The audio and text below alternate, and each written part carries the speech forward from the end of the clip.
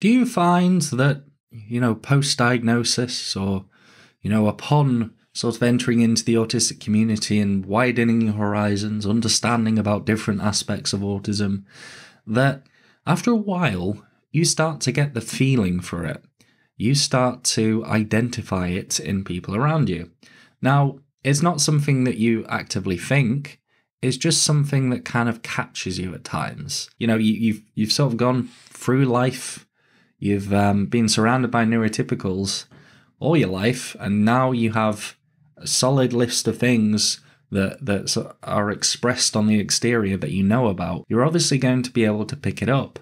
And if it's something that you personally struggle with, or something that's different about you, or something that you're really good at, and the other person has it, it kind of sets off that little radar in your head to think, they seem a little bit neurodiverse to me. And although I'm talking about it in the context of autism, it can be for a lot of different neurodiversities, like ADHD. So when I'm using my trusty little SpecDar, love that name, I find that there are a few key things that I look out for. Number one, intense or low eye contact. We either tend to be one of the other side. It's very rare to come across an autistic person who have like perfect eye contact, like knows when to make it, knows when to break it. So the majority of us tend to make either way too much or way too little. Number two is worm walking or bobbing. This is something that I see a lot on the street, and there was a really funny moment when I was in the car with my lovely mother, and I saw someone walking down the street, and they were sort of bobbing up and down, and they had some headphones on. They had a pretty long haircut for, most men around my town, and I was like, I bet that person's autistic, Mum. Because we were kind of talking about it. I was saying that I can pick up on it. Just like, oh no, you can't say that. You can't say that. That's, you can't stereotype someone just by the way that they look on the outside and all that. And then she took a look herself, and it was someone that she used to teach as a special needs teacher. So that was a really funny occurrence. And I find that, bobbing, when walking, where you can't really walk in a straight line, you sort of worm from side to side.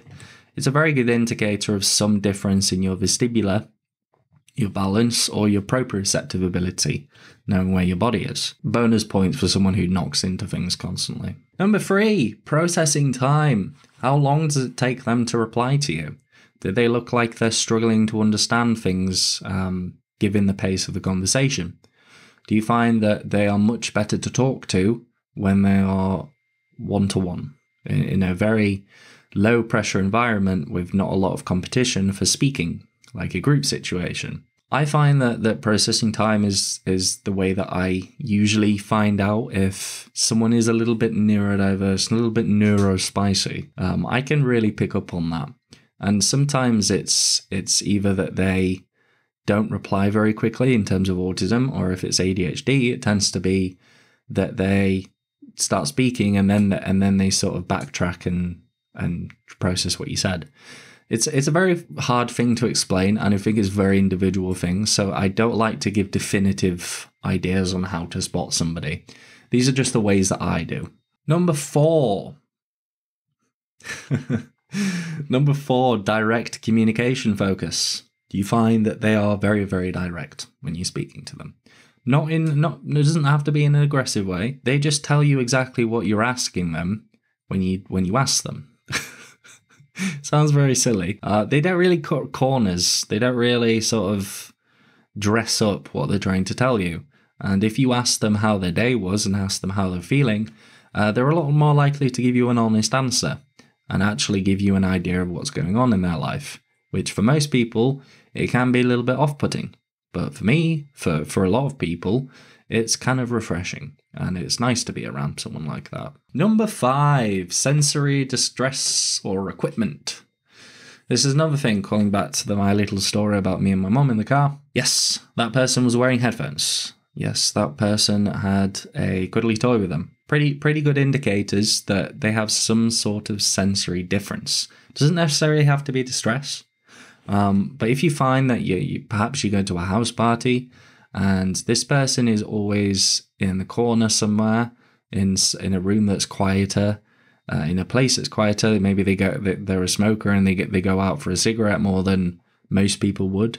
It may be that they are struggling with the environment, whether it be too noisy or too bright or too many people, too much touching, in like a nightclub or something. That's a really good indicator for me. Number 6, yes, info dumping and monologues. Very, very easy thing to explain. Do they get really excited when you mention something that they like? And do they talk a lot about it and give you a lot of information that you didn't ask for? That's basically what info dumping is. And it's very, very, very nice for an autistic person to info dump, because we are very proud of what we know and how well we know things. And it's always nice to talk about our special interest. On the other side, it could be that we really just speak in monologues. It doesn't necessarily have to be just the person speaking for the entire time that you're speaking, that you're having a conversation. It could be that one person speaks for about 2 or 3 minutes, and then the other person speaks for another 2 or 3 minutes. It's a bit more exaggerated than that case, but you kind of get the gist of what I'm trying to say. Number 7, cutting into conversations abruptly or clunky wise. We're not very good at knowing when it's the right time to enter and exit a situation. And even if we do, we often don't have the processing time in order to get ourselves into those situations. So it always comes to a point where, well, not always, but a lot of the time it comes to a point where we talk over somebody and we say sorry, or they say sorry, and then one of us gets to speak. And it's very dictated on the people that you're around, because as you can imagine, if the other person wants to speak and they really like themselves a lot, you're probably not going to get much of a word in edgeways, basically. I'm not saying that this person that I'm talking about is an autistic person. I'm just saying that for us, like trying to tackle those situations and actually become a part of the conversation, it can be really difficult sometimes. And it's something that I pick up on a fair bit in the people that I've located with my little SpecDar. Number 8. Yes, we got a couple more. And then we're going to go into some more bits about sort of tricky groups to identify and why. Fixed routines. If someone's got a fixed routine, it's always either something to do with autism or to do with OCD, or like that. I'm sure that there are some other ways of being, that diagnoses that have that as a part of the diagnosis, but for the most part, combining all of these things together and, taking them as like points in your brain, it kind of builds a full picture. So all of these things are not something to be analyzing in isolation. It's a combination of different things that I just naturally do in my brain. When I'm speaking to somebody, I'm like, oh, I can see that. Oh, there it is. Oh, collect it together. Probably autistic. And I haven't come across a situation where I've been wrong, apart from perhaps instances where I have encountered someone who has a diagnosis that I don't really know about. Like, for example, my girlfriend at the moment has dyspraxia, and it's not as well documented as autism. And it does seem to have some of the traits that are related to being autistic, but it's not exactly autism. It's very, very, very strange. Not saying that she's well, she is a bit strange, but so am I. The last thing that I want to talk about is mirroring speech and behaviour. Do you find that the person you're speaking to, if you perhaps have a softer voice, if you perhaps a female, if you perhaps a more femme than masc, and they're speaking to you and they have sort of a high-pitched voice and they kind of copy things that you're saying, sayings that you're saying that you don't expect other people to say, and you're like, oh, why are they doing that? Or like you start having a different facial expression, or you go to take a drink and the other person does the same. It could be that they are mirroring you. They are trying to compensate for poor social skills or poor cognitive empathy or, anything like that. And so they are mirroring your behavior and speech in order to get on with you better. It's something that autistic people do, but it's also something that some manipulators do for their own nefarious reasons. But, as I said, in combination, looking at all the different aspects, you can have a pretty good idea of who's autistic and who isn't. So knowledge of these traits, obviously, it's more of a fun, it's more fun than anything. Unless you're a teacher, unless you're actually working with like children or working with adults or like in the mental health fields like psychotherapy, counselling, things like that, it can actually be quite helpful because some people do slip under the radar. Everyone's SpecDar, basically. And you might be the person to actually identify it and bring it to light and possibly make a massive change to their life. But for most of us, just sort of going throughout the day, it may also be a way to make friends because it's highly likely if they're undiagnosed and, you know, they're similar to you, that you're probably going to get on or understand certain things about each other just innately, just like neurotypicals do with each other. So it's, you know, it can sometimes be a really positive thing. It's not a positive thing where if you go, SpecDar's off, you put a mark on them and then you like shove them into the psychotherapy. Like, hey, this GP, I found 10 different people on the streets that I think are autistic. And there's like an old man just like, oh my God, I haven't been out of my house in like 10 years. Like, I don't want this. Like, no, I like my life. And I'd be like, oh, I don't care. You'll have to experience the same positive things that I have. Yeah, we don't want to do that. I guess one of the next things to talk about is what are some tricky groups to identify? Where have I gone wrong in terms of knowing if someone's autistic? High-level maskers. Yes, if you've heard of masking, it is the act. Well, it's basically autistic masking is the act of hiding your autistic traits. Very nasty thing. It can sometimes be beneficial, but it does always leave you feeling extremely disillusioned with life, not really connecting with people on a deep level, and, you know, just sort of a lot of mental health issues, basically. And people who mask a lot hide their autism very, very well. And so it's not always easy to tell if they're autistic. Makes sense. The second one is people with multiple neurodiversities.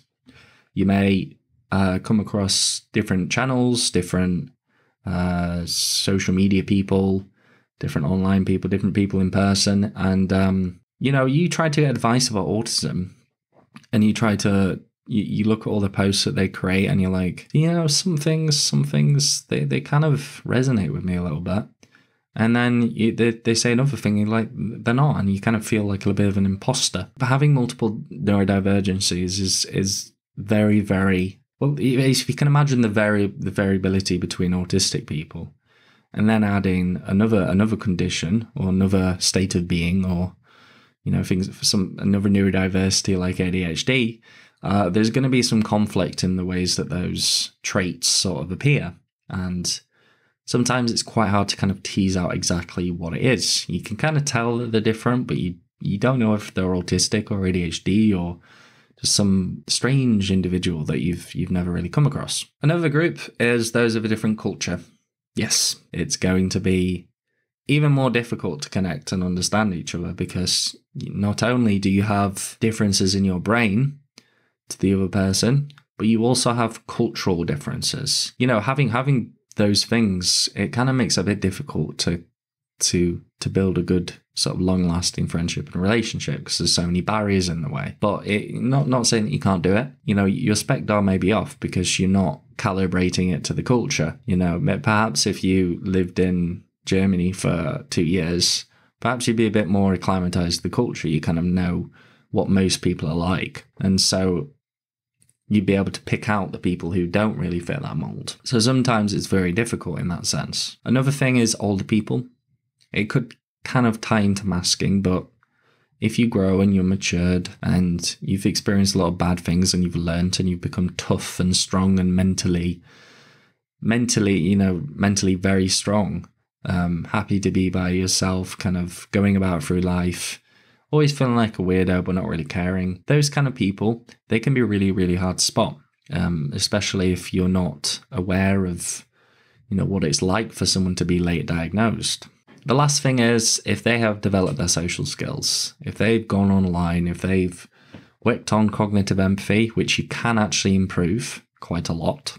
If you didn't know, you can actually understand indirect communication. You just need to practice it, both theoretically wise and practically wise. And then you also have all those stuff around body language and actually expressing it on the outside. And sometimes learning those social skills can really hide some of the traits that you would usually pick up on. Things like processing times, things like that, they still seem to stick, but in general. But overall, these are the kind of tricky groups that I've identified. And I guess something to say is that not every single autistic person is easily picked up. And although, there are some caveats to it, I've actually been surprisingly accurate with my SpecDar, and people that I know, people that I talk to, I've helped them sort of understand their brains a bit better. I've sort of, well, not exactly helped, but I've raised it as something, as a possibility. And sometimes that can be really, really beneficial for people. So as you understand more of yourself, it becomes easier to spot those differences. And, I want to ask you a question now. Do you have a SpecDar? How good is it? And have you actually seen any use out of it? Have you used it to find friends, find dates, find traits in your friends, and connect with them on them? And let me know down in the comments. And while you're there, please like and subscribe. I'm such a small channel. I need your help. But yes, I hope you have enjoyed this video, and I hope that you put your SpecDar to good use, because with great power comes great spectrumability. Yeah, that was awful. See you later, folks.